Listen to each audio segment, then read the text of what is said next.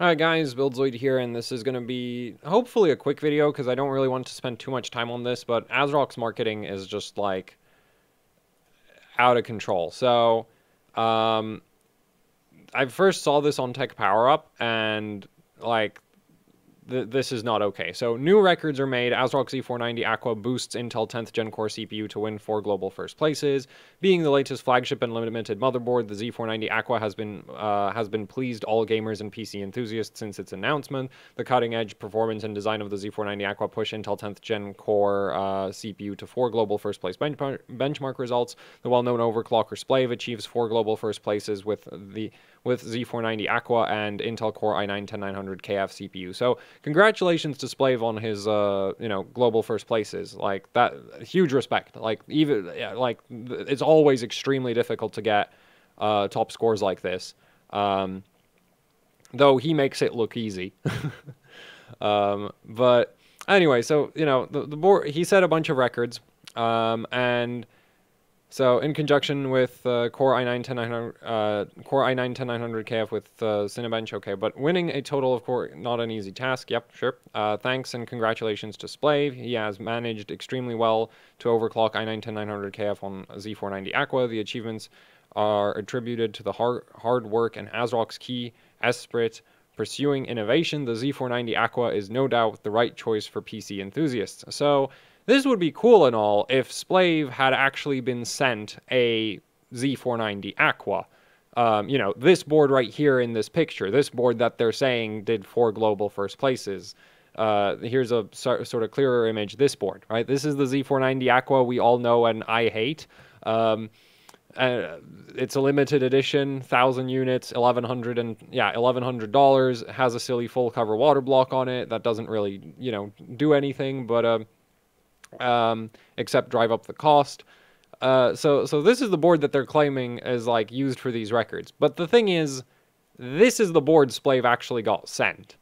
And if we go through the scores, so if we go through this first one, this one actually, well, so that's the first one, but I also want to scroll down to like this one. So this score, and hardware bot is really slow on my computer with GPU acceleration. It's just completely broken. So this score, we have 4 DIMM slots on there, but you'll notice that this is actually photoshopped, and like it actually, at a glance, it looks decent. And then when you start looking at like the edges of the DIMM slots, it's like, wait a minute, that's not actually, like those DIMMs aren't supposed to be there.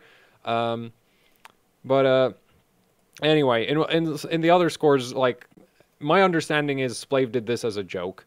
So like the thing is, I do not want to like take away from Splave's achievement of making these scores. Like I have nothing but respect for overclocks like this, even with motherboards like this. I think the fact that this motherboard that isn't a Z490 Aqua exists, I think that's really cool. What I don't think is cool is that Asrock is using this special engineering sample, like special, it's not really, I guess you could still consider it an engineering sample board. That, like, Asrock is using that board to advertise the 4DIMM retail motherboard that wasn't used for these records at all.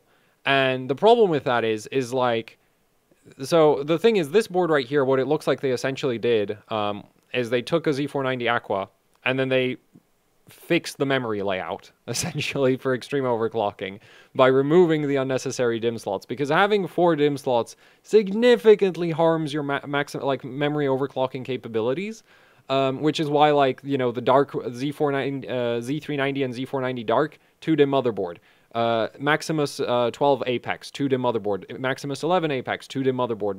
Like all of the Apex boards from Asus are 1 DIMM per channel, because 1 DIMM per channel is optimal for memory overclocking capabilities.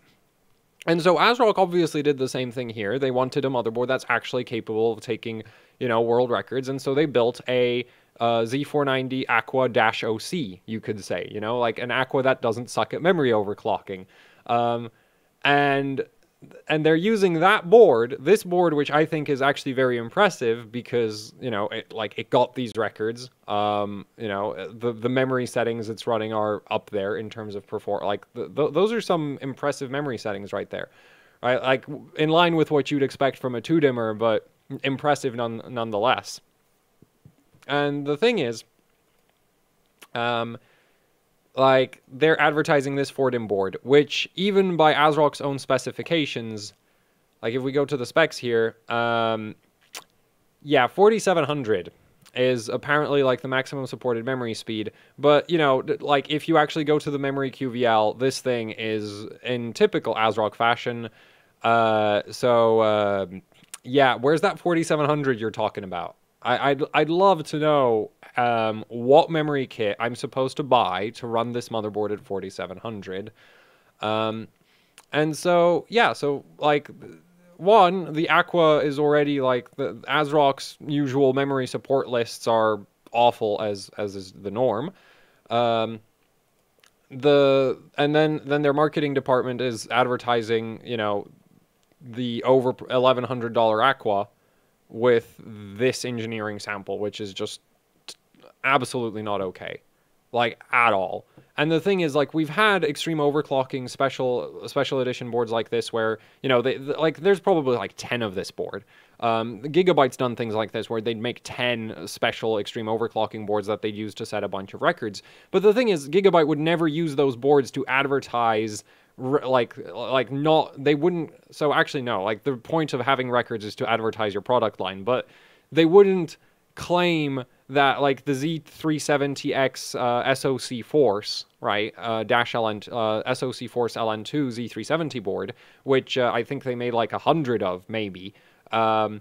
Like, they never said that the Z370 Extreme, or, well, they didn't have an Extreme, but they never made the claim that the Z370 Gaming 7 broke any records, because it didn't. They you know, whatever records they got with the Z370, and I'm not sure if they even got records with that board, but, like, Gigabyte, like, they have a unique name for the extreme overclocking boards that they make, and so it's very clear from the records, from the scores, that it is a different, you know, special motherboard that was used to set those records. Meanwhile, Asrock couldn't even be bothered with, like, changing the BIOS name string for their motherboard. So in all of Splav's scores, it looks like he's using a Z490 Aqua 4-dimmer when he's actually using this thing, which, as cool as this board is not the same thing as this thing. So, like, it's just straight up false advertising. They're advertising a 4-dim motherboard with a 2-dim. Wait, also the memory speed is just constantly going up. Great. Like, so in the specs it's 4700, up here it's 4800, and in the QVL it's 4000. Like, that's great, guys. That's really great. Yeah.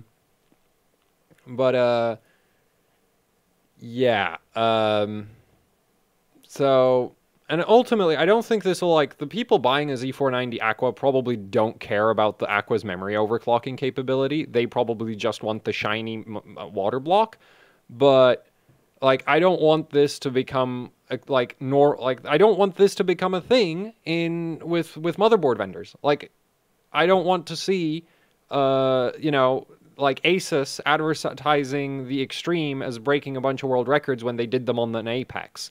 I don't want to see MSI advertising the Godlike based on records that they set with a 2-dim version of the Godlike, right?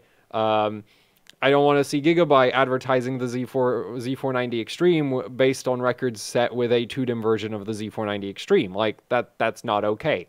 That would not be okay, and that's exactly what Asrock is doing here. They not use it. Like, I would have been much more interested if they had shown what kind of things the actual 4-dim board can do. You know, like... But instead, they're just like, yeah, so we'll send Splav a motherboard that's just better than what we're actually selling to our customers, and then we'll tell people that the board they're buying is amazing. And it's just like, no, it isn't. Splav got a better board than you, and you can't buy the board Splav got because, well, the thing is, most people don't want a 2-dim ATX board anyway, so that's not really the, like, that's the thing. Like, the people ultimately buying an Aqua don't care, but this is not okay. Like, yeah, this is not okay at all. And, you know, like, props to Splav on the scores. I'm impressed with what Asrock's, you know, engineering team was able to come up with for this board right here, which unfortunately doesn't have an official name, because I refuse to call it the Z490 Aqua because that's this thing, and this thing isn't anywhere near as impressive as this. So, yeah, that's it for the video. Don't do this. Like, this is not okay at all. So, yeah, I guess thanks for watching. Like, share, subscribe, leave any comments, questions, suggestions down in the comment section below.